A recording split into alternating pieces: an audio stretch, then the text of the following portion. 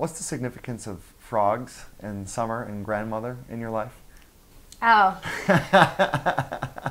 well, ever since I was really little, I've always been a little, wheeler dealer entrepreneur, and I've always kind of had really crazy business concepts.